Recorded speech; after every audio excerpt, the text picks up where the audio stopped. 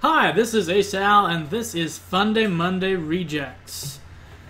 Isn't that nice? In the Day 9 clan, with the Floating 9, we have me trying to Funday, and look at this. Very appropriate dialogue. He should know exactly what's happening, because at this point, this was right after it was announced. Funday Monday Topic is Terrans lifting their buildings and putting them in the opponent's base. But no, he looks like he's a good sport. We have our antagonist, Free GG, GZA. When I said this was after Funday Monday was announced, that was on a Tuesday. And I feel so bad lying to this guy, saying that I'm in Antarctica to justify why I think it's Monday. And I hope he doesn't believe me. I felt so bad that, you know, there's a possibility that he'd go into work the next day in Spain or somewhere and say, oh, I played a guy from Antarctica on ladder last night. That was fun. And no, I was lying. Don't believe a word I say, please. Chance of him being in Spain is somewhat high because this is actually played on the European League. That's where I have the Floating 9. That's where I keep my MMR low so I can do stuff like this. And of course, that reveals to you the real problem, because the Funday Monday Rejects, so far it's been consistent. I can fully agree why with them not being chosen. There are problems. I mean, this game, it is a bit funny that I seem to be pretending that I'm Protoss. Build our pylon here, proxy 2 gate. It's the perfect build unless they scout. But, yeah, I was taking this one way too seriously. It's Funday Monday. It's learn to dick around and have fun. And apparently dicking around and having fun is just not in my makeup. The most I can do is bring out some really cheesy strategies. And, oh! Drop the surround. First blood! The psychological edge that you need. And yeah, just a little too aggressive with my dicking around, trying to win. This is actually one of my serious Terran cheeses, and probably shouldn't be. It's not that great, but it's way too serious for Funday Monday still. He scouted to nothing in the base, probably confused him, but now he found it. And this is where things get try-hard, because this isn't just a, ha-ha, my buildings are in your base. This is a carefully calculated cheese. We build the barracks nearby, then we move them to form a wall.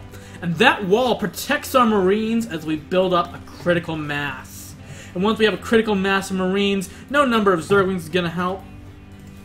Oh, look! The bunker's down here! Obviously, the proxy Marines are going to walk up this ramp. Why don't you try and stop me? And there we go, the workers pulled in a diversionary bunker, while we all know the real bunker's up here next to the proxy Marines. And that's now spotted, but if he gets that Overlord... Can we get the Overlord? I don't think so, but it's gonna be close. Nope, Overlord's fine. Marines covering the bunker from behind the barracks wall. I guess this also might have just been some sort of attempt to atone for my horrible SimCity, where I practically did the same thing in an AHGL match, except I was Zerg and I built the buildings to wall in the dropped Marines. It was so sad. And we've got the bunker, we've got the wall opened up. This is going to be hard to recover from. Of course, remember that the bunkers can never be close enough to actually threaten the hatchery directly, but the Marines darting forward and then darting back does get quite annoying very quickly. Trying to stop that bunker. We're at under a second from completion, but the Marines have just reached this critical mass. Critical mass.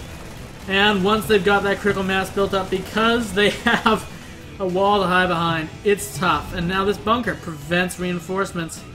Easily just go to town, take out this entire base. But let's see. Let's see. We're not trying hard enough that the Marines don't get downtime. They can feel good about themselves. Spine car defense against Marines is tough. You're used to using spine cars to defend against Zealots or Zerglings who have no range, and the fact that Spine Crawler has range is just so epic, but no. No, Marines have range, and then you're kind of screwed. And here it goes, Spine Crawler trying to root again, but no, the hatchery's down, and this is no longer a strategic location. So sorry. Bunker covering his own retreat path towards his natural. This guy's getting cheesed pretty hard. Appears that some Zergling run-by is not enough to counter SCVs.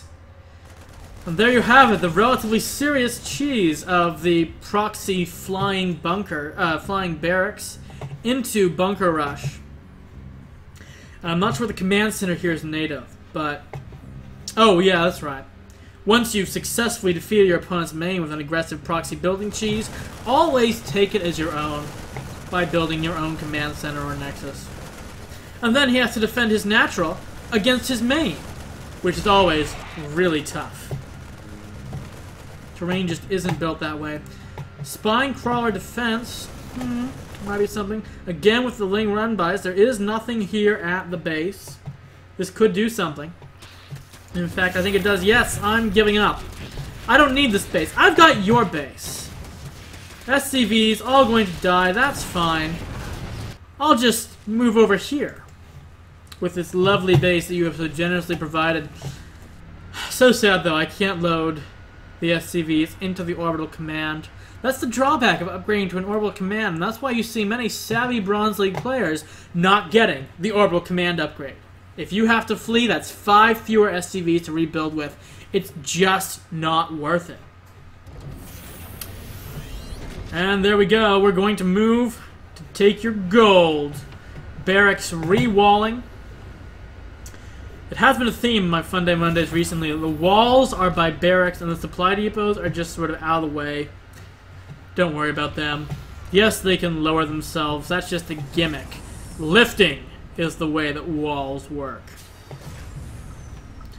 Maybe it shows my classic Brood War heritage, but it was only in the very final days of Brood War, a few months before StarCraft 2 came out, that I realized you could build walls in Brood War.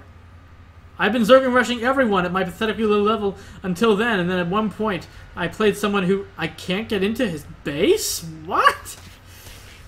Fortunately, I knew it the whole time in StarCraft 2, and this barracks wall, super effective against Zerglings, especially once the Marines move down.